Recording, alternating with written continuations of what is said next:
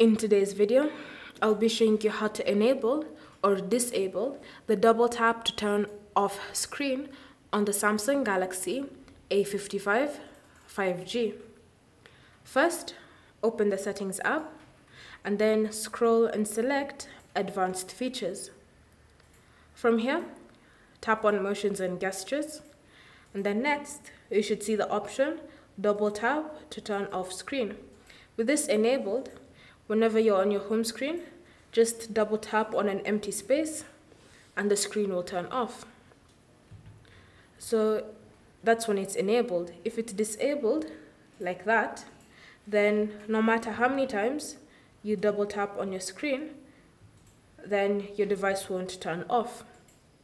Thank you for watching. If you have any questions or comments, leave them down below and we'll get back to you.